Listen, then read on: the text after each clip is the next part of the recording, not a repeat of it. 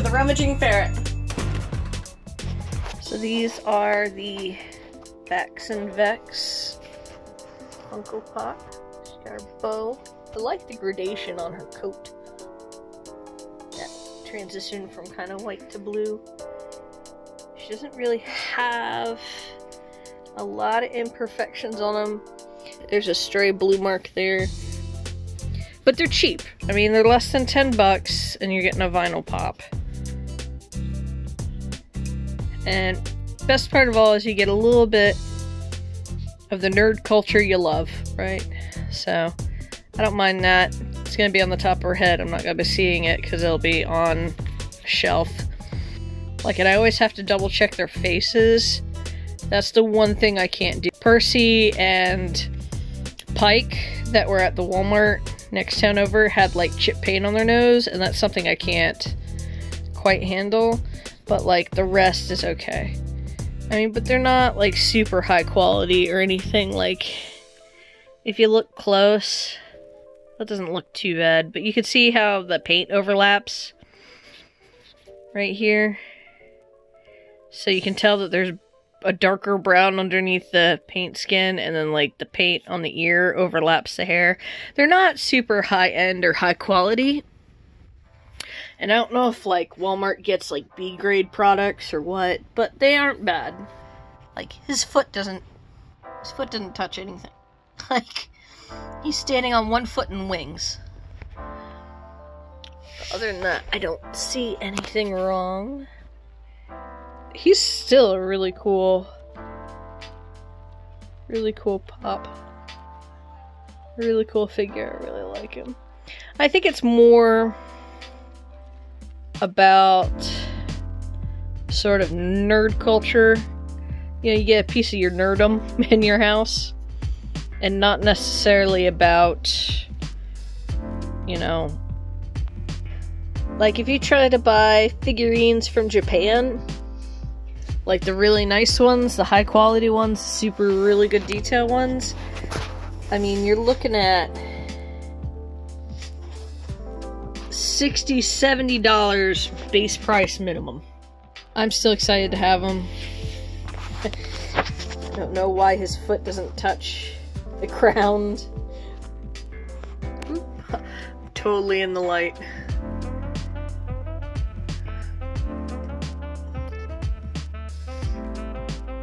You know who these two are? Again, comment in the section below. There's Trinket. Vexalia on her broom. Vexalia? Yeah, VEX. Vexalia on her broom. Scanlan. I love Big B's hand. That is so cool.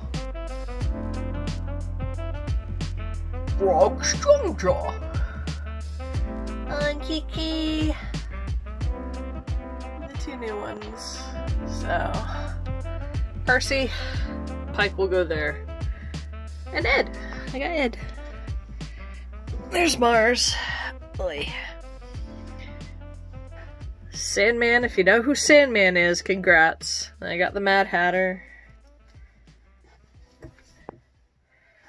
And got my rest of my Sailor Moon squad that needs to find a home somewhere on this shelf.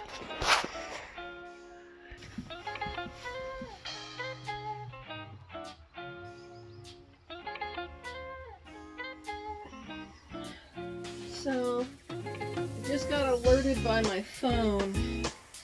It sounds like there's a possibility of tornadoes coming into the area. The weather's been bad for about a week. So I gotta go prep a little bit. Just make sure the closet's empty, vacuum the bottom of the closet out, and get the ferret carrier ready to go in there.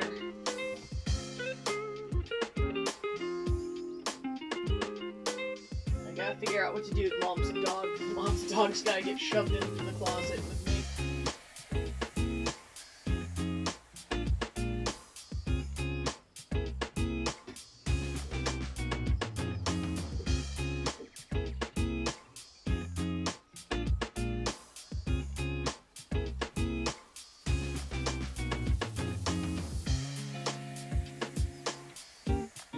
Pike will go here, and Percy will go there.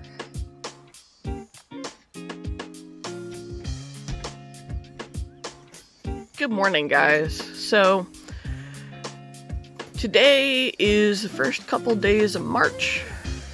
Wait, no, January, February, yeah, March. I know things. Anyways, what's been going on is we've been so short-staffed. We had several people quit. Well, 2 people quit. And then we had another person leave on quarantine for 2 weeks. So we have been mad scrambling to get things kind of back together. We had to borrow an associate from another store. We had to borrow another associate from another department. I mean, we are dragging anybody and everybody we can into our department to try to make ends meet. Well, my boss called me in yesterday on my day off to work 4 or 5 hours in the morning for overtime. So for those, I think it was like 5 hours. I was there till almost 1, I think. What had been happening is we had managed to get a hold of 2 people, one from Delhi and then one from another store to come in to work, but neither knew how to run seafood. So I had to train them how to open seafood in the morning, which was good, you know. So now we got a backup for somebody who's in a different department, and then we also trained somebody from another store so they can open their seafood department as well as ours if we're in a tight fix. Because even though everybody's getting vaccines, we're still having staffing issues because people are quitting, people are leaving, people are changing jobs. It's really kind of crazy. And like I said, there's still people that are quarantining. What also had happened in the last few days was that my dryer went out and died. I don't have a ton of money, but I wanted to buy a decent washer. The ones that are low level, even the low cost ones, which are like $600, $700 plus tax, you know, with tax, that's a lot of money for me, right? I ended up Lowe's, that's the name of it. Lowe's had a sale on washers and dryers. It was kind of higher end, on sale for like $200 off. I looked at the tier under it, which wasn't on sale, which was more expensive than the upper tier that was on sale. Does that make sense? And then you had the super cheapo machines, which I actually physically went to Lowe's and I looked at what was available. I talked to my dad about it too, and my dad was like, well, the ones that are on the lower end are meant to be more thrown away, while the ones that are a little bit higher up are made to be fixed. I don't know how true that is, but I trust my dad when it comes to this sort of thing, and he recently had to buy a washer and dryer because he lived through the flood that happened in Houston, and he lost everything. So he's had to buy new appliances. I still ended up blowing a huge, like, all of my money, almost. I get paid today, so I get, you know, a paycheck back in. But I pretty much blew all my money on that, which wasn't that much to begin with.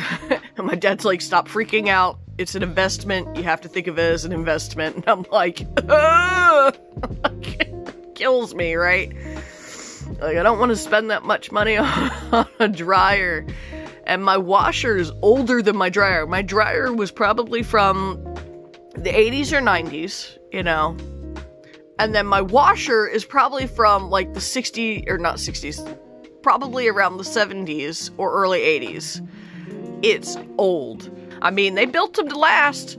It definitely lasted. The washer's still kicking. And I pray it doesn't go out before I can save up the money to go back and buy the matching washer.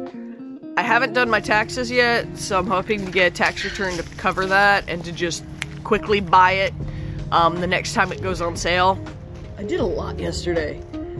I also ran around, cleaned the house, cleaned the animals, all of that. So today I'm kind of not as pressed to get a lot done. So what I'm focusing on is actually my business. So hopefully I can get my OBS software. Oh, yeah, open broadcasting, yeah, OBS software to work. I had a problem where it was crashing the entire computer.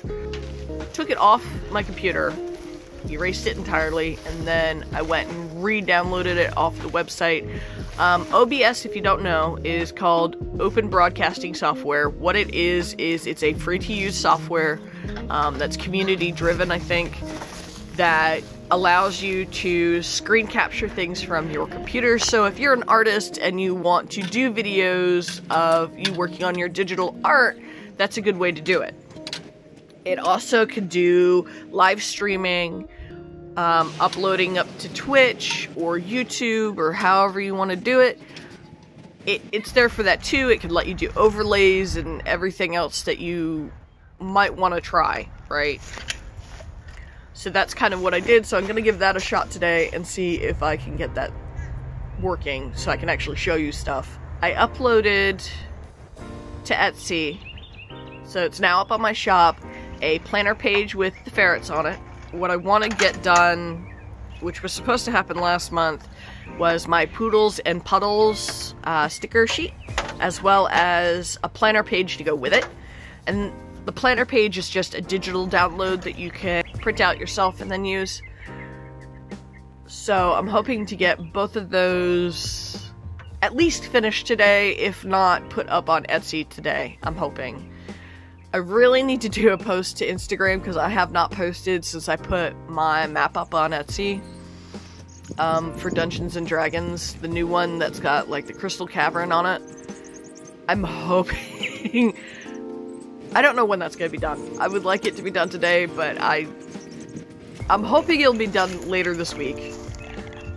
My goal by the end of 2021 is to actually get 50 items up in the shop, which would require me to release 2 to 3 items per month. So it's a little bit of a stretch. I don't know if I'm going to be able to do that. I barely hit 20 by the end of 2020, and I had opened my shop October of 2019.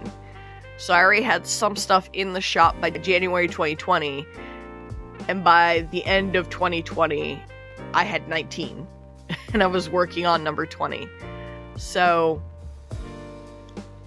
I'm hoping I can get it done. If I could stick to about 2 to 3 items per month, I should be able to do it. And the idea is to use the same illustration but on multiple products. So like if I create a sticker sheet, maybe find a way to use those same images for the sticker sheet onto a planner page or onto a print, you know, or something like that, or use a print to put onto a planner page, or find something else to put these images on. More products out of the same images. So that's what I'm working on today. Hopefully I get it done. I just had to bug up my bum to get the ferret planner page done because I had an idea and I just wanted to do it. And I had already had that illustration of the ferrets for my business card. So I'm working on that. We'll figure it out. There's a lot I need to get done. And I've got so many ideas. I have a 2-page list, back and front, of stuff to do that I want to work on. And some of it's already been started, some of it's already been, like, I've got the line work done, and I just need to fix the rest of it. I gotta figure out what I'm doing next after I get the Poodles and Puddles page up. I got the ferrets some new toys. I had them delivered. So these are petite and puppy dog chew toys. They like to chew on plastics. So I don't know if you can see that. They've chewed that pretty good. And then I've also got, way down here, I don't know if you can see that really well. That's super rough. This is their ball pit. Made from Easter eggs. So their ball pit's made from Easter eggs. But the plastic bin that they're in, they chewed through pretty good. So I got them a petite little Kong chew. Well, they already got the Trito one side, working on the other. And this is like a soft, rubbery plastic. so they can chew on that, which another petite dog toy I got was this. I got this a while ago. And let's see here, is this one ripped up a lot? No, he does chew on this though. They do chew on this. Kirkle's more the plastic chewer. Let's see here. Yeah, you can see some of the scarring in there where his tiny teeth have literally just carved into this pretty good. Oh, you can see real good right there where that's kind of split almost. So since they like to chew on plastic and I took their ball pit out, I figured getting some of these. Hello, oh, don't pet you. Okay, I got you. Silly goose. I figured they might enjoy chewing on this. Right now they're just trying to get the treats out of there. And this has like these grooves on it, so I could stick their little stick chews in there. I'm not sure if they'll pull them out or not. They seem to be just chewing on them. But they're getting the stars out of there. So, and then somewhere back here. So that one's the softer one, and then I got them that one, which is a little harder. This, it's still flexy a little bit. You can't see me bend it. It's still a little flexy, but I figured with the textures and everything, they would probably enjoy chewing on this too. And then this, which is a nylabone, and it's got some sort of like flavoring on it, but this is the toughest one of them all. This is probably the equivalent of the bin that they chewed on down below for their ball pit. So I figured they might enjoy chewing on that.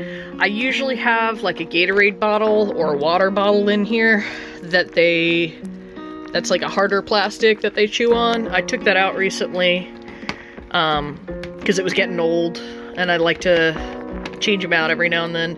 So I figured this might take the place of, say, the water bottle or the Gatorade bottle or the plastic bin.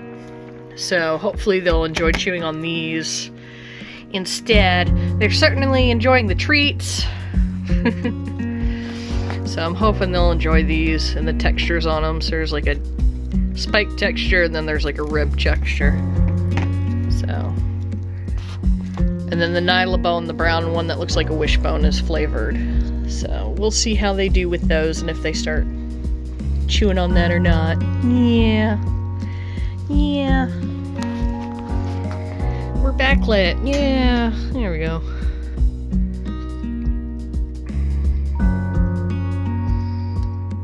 I got these from Chewy.com. Right?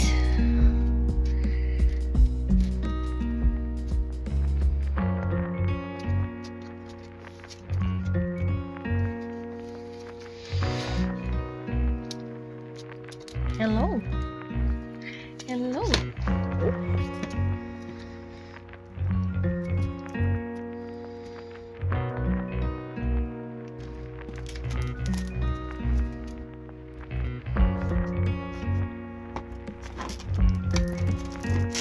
Oh!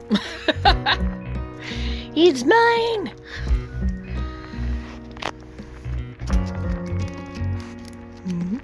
Hello! Hi. Ferret in the face.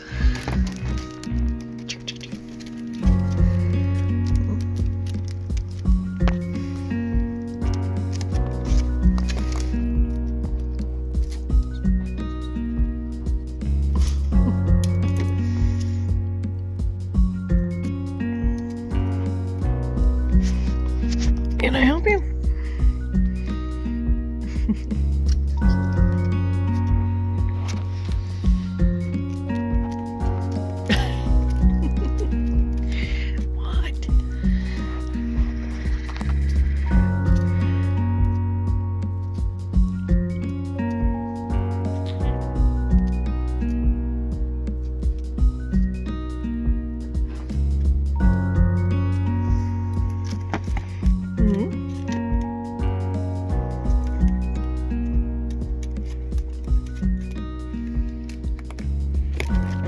Are you stealing it? That's not nice.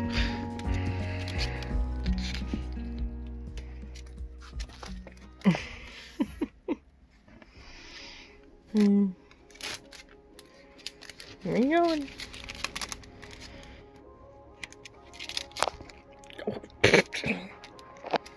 You're on the camera.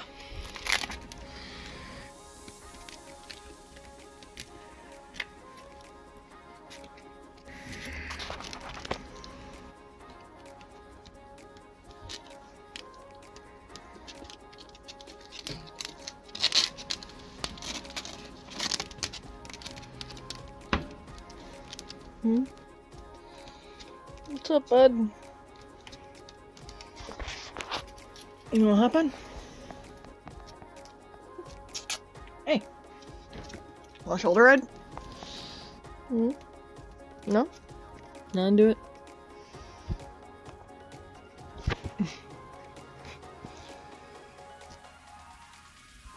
That is the top of my head.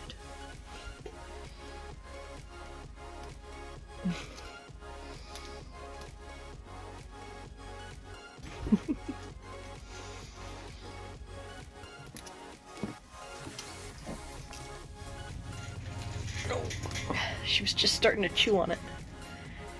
Yeah, I was turning on the camera for you. Oh, and there you go. So she brought it down here and she started chewing on it. And then she saw me and then stopped. No. Oof.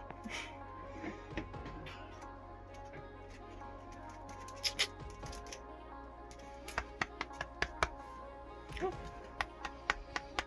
Want a shoulder ride?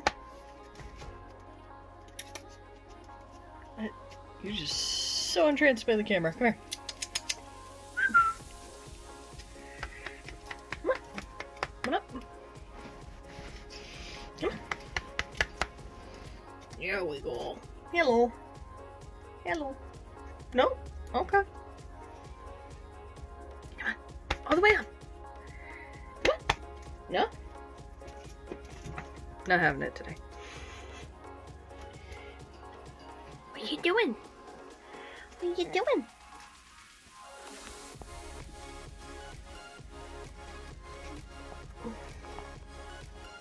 Hello.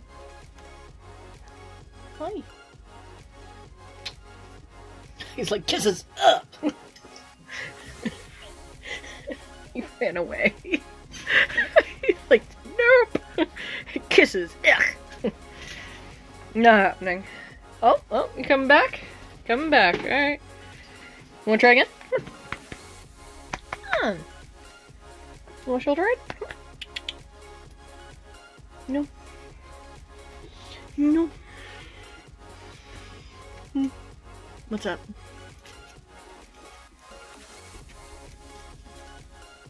Hi. It's new toys. We're interested in the new toys. Oh.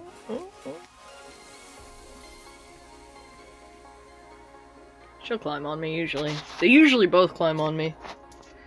But I think because I got the new toys in there, they're more interested in the new toys. Yeah? You more interested in the new toys? Mostly the treats? Absent. Usually you guys can't wait to climb on me. Yeah. Come on. No? You don't want to do it today? Not in the mood?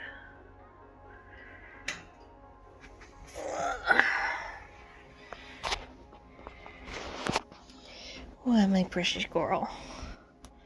What? What? Yeah. Yeah. Oh. Okay, bye. Thank you for watching. If you enjoyed me and my ferrets, it's free to subscribe. And remember, there's magic in art.